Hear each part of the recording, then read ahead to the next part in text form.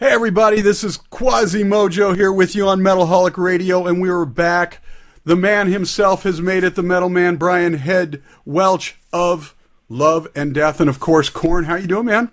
Thank you. I'm doing absolutely wonderful. I'm so excited both for you. We've got the new album out from your new band, Love and Death. You're going to spend some time this summer with the old guys in Korn. It's a great and exciting thing for fans of yourself. So, why'd you call us old? Well,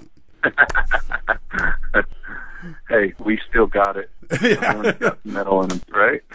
Hey, you're still younger than me too, so you know. All right. I should say the Brotherhood of Korn. How's that? There you go.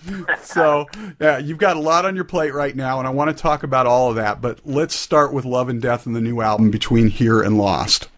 Does that work for you? Yeah, we put out. Yeah, man. The album came out on January 20th, around 21st or something like that. Right. And it's doing well, and we just toured a month with 1,000 Foot Crutch, and great tour, great turnout, great response, a lot of energy. It just feels like a totally a new thing going on for us. We're happy. And they're a great band too, so that's awesome to, you know. Unfortunately, you didn't come through my neck of the woods, so I didn't get to see you guys, but maybe sometime during the year when you're out on tour, you'll hit where I'm at. But everyone knows who you are, of course. But tell us about the other members of Love and Death and how you chose those specific pieces to put the band together. Yeah, they well, actually, when I left Korn, I started my solo project, and I found some guy. I held YouTube auditions, and I found a couple guys there, and then the guitar player, I found him a couple of years ago on Facebook. He was actually trying out for Tower of Found, but they ended up keeping the guitar player. So he's been with us for 2 years, and yeah, it's just been a great lineup, and we're going to stick this out and see where it goes.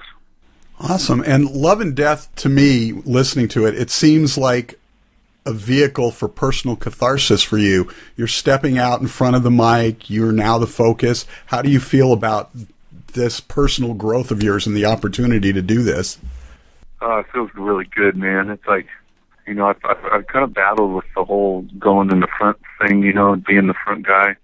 You know, it's like something I wanted to do, but when I did it, it was like, it seemed like it was something that just wasn't, it was a lot of work, you know, and there's a lot of more stress and everything involved. So I just kept doing it. I kept going, you know. I wanted to quit and just do other things a few times, but something would happen. It would encourage me to keep going. And so, but now I'm finally comfortable in the place I'm at. Yeah, it's like, it took a while, but yeah, I'm really comfortable with being, you know, the front guy for it. So it's fun. Nice. And Between Here and Lost, the album, it almost to me seems like a sonic companion to your books. Am I way off base there? I think the first record is more of a companion to especially my first book, but this is more like of a group effort with all the band members. But I can see where you're saying that. I can see where that's coming from, because a lot of the, you know, the lyrics are, you know, about some of the stuff that, you know, I went through, and so I could see how you can put that comparison together. Well, just the album title alone, Between Here and Lost, almost seems like the story, right, by itself. So totally, yeah. My bass player came with that name. I was like, I love that name. You know, it just was deep, and I could relate to it, and I think a lot of people can. Well, and there's some incredible stuff on this record. A lot more melody than I think most of your fans might have expected. Yeah, man, that's exactly what we were going for. I just wanted to do. I'm a very, very melodic person. I've done a lot of the dark stuff for years, and I really love that. And you can hear a lot of that on this record. But I think we've definitely touched more melody than I've ever touched before, than I've ever done in my life. So it's really everything I love about music. It's really melodic, and it's got the energy too, and just the intensity.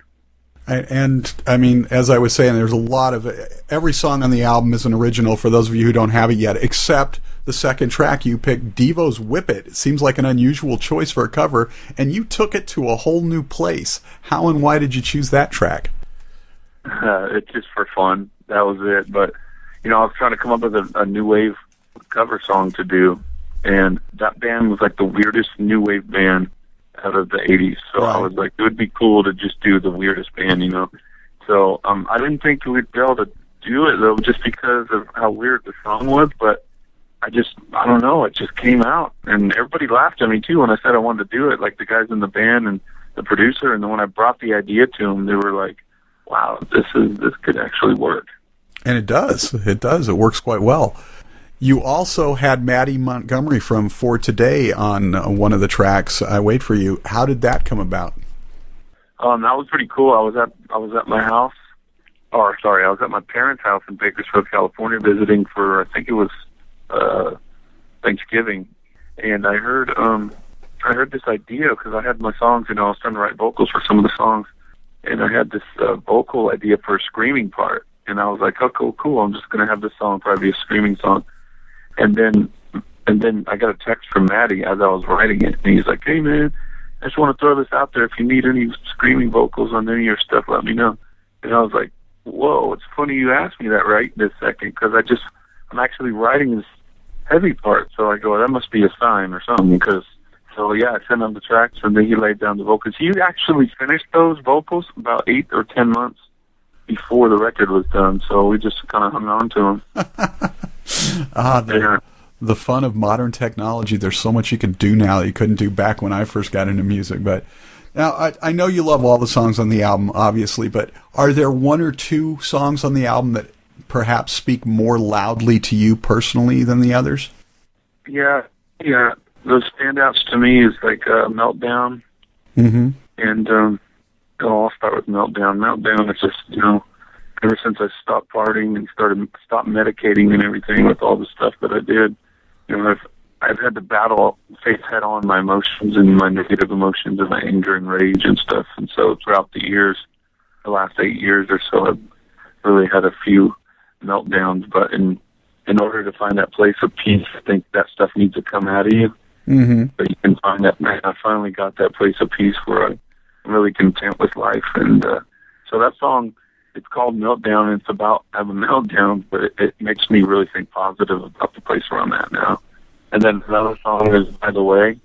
It's about losing loved ones, you know, and just dealing with grief and all that. And I had a couple friends pass away last summer, and so I just was thinking about them and thinking about other people who are grieving, you know. So those two stand out, I think.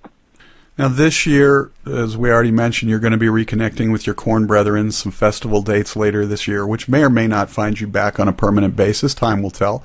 What can you tell us about that? I imagine there's got to be both excitement, a little apprehension, on some level. Yeah, it's mainly all excitement, just because everyone seems to be in a good place and everyone's just positive, and you know, it finally everybody found themselves, I think, you know, and it's like, it's really cool to see that just as friends. And so, yeah, we're just going to see how it goes and see where it ends up. And maybe we'll do a lot more stuff, you know. Time will tell, just like you said.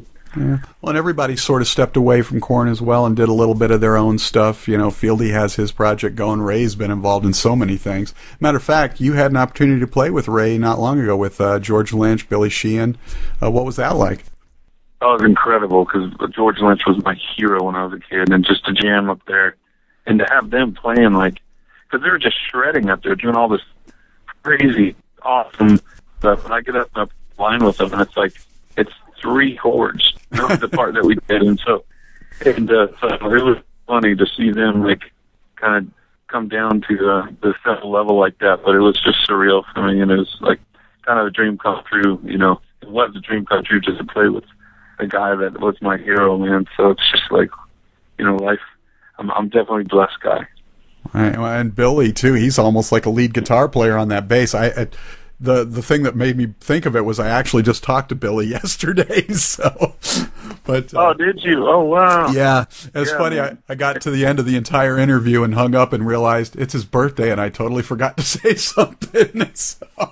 Oh, you should have called him back. Yeah. But yeah, he's a legend. Those guys are legends. So it was an honor to be up there. Well, it had to be cool to have Ray behind you again there too. So you know, but totally. Ray's just, I guess they call him Octopus because he's just his arms are everywhere all the time. Now, obviously, you're still going to do Love and Death, even if you return to Korn on a full-time permanent basis. You would plan to tour significantly with Love and Death this year. How will that work out now with you also doing the Korn dates? Well, Korn, part of the deal was, like, I told him, I was like, you know, maybe it is the right time. And I said, we have I just signed contracts with my Love and Death, and, you know, I really like to do it. So if we can work stuff out to where we can do some dates with Korn, like a lot of dates with Korn, like Philly did last year or in 2010, then, you know, I can do it. But otherwise, it'll have to be another time or something. And so they were just totally cool, like all positive about it. They're like, yeah, man, we did it for Philly. You can do it for you guys too. And, you know, and so it just kind of worked out. And we're going to see how much to do, you know, how it plays out and everything.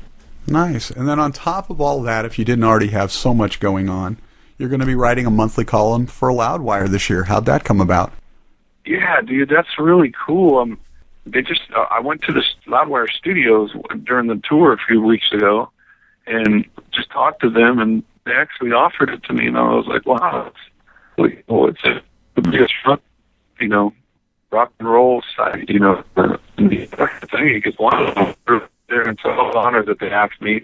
They'd never done it before, and they thought that I was a good fit. So, yeah, I look forward to it. I'm kind of nervous about it because, you know, I gotta deliver, you know. So right. I'm like, I hope I get some good stuff. I want it to be good. So, well, unearth a different side of your creativity. Exactly, so. And I think everything seems to fall into place, so I'm hoping like every article I get, like, it just falls into place. Well, a couple more questions before we get out of here. I work in a prison by day. We all have to have day jobs these days, it seems, and we handle treatment programs for drug, alcohol addiction, anger issues.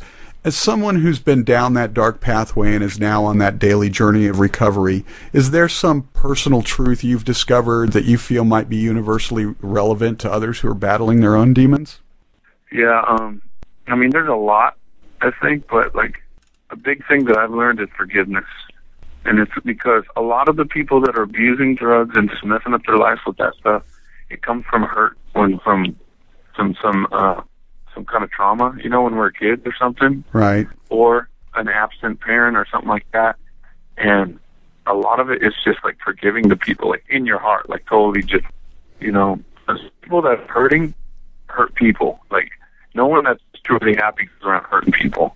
So we have to, it's like let go of what that person owes you to forgive them. Either that, or you're going to hold on to bitterness and it's going to eat you up and you're going to turn to the drugs and everything. So right. Forgiveness, forgiving others, forgiving yourself for all the damages you've done to yourself and others, you know. So it's just to break that cycle. I think forgiveness is really important. Excellent answer. So very true, too. To end on a light note, totally random and pointless question of the day. If you could star on any television series, what would it be? Oh, I'm so not good on the spot when you guys come up with that. Okay.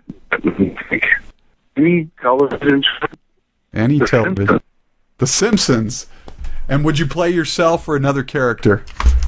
Could I, like, jump? Could I be, like, those characters and totally sound like him, look like him and everything? Why not? Then it would Homer Simpson, for sure. He is, like, the best messed up cartoon character ever. And if not, I'd just like to follow him down for, like, a whole season.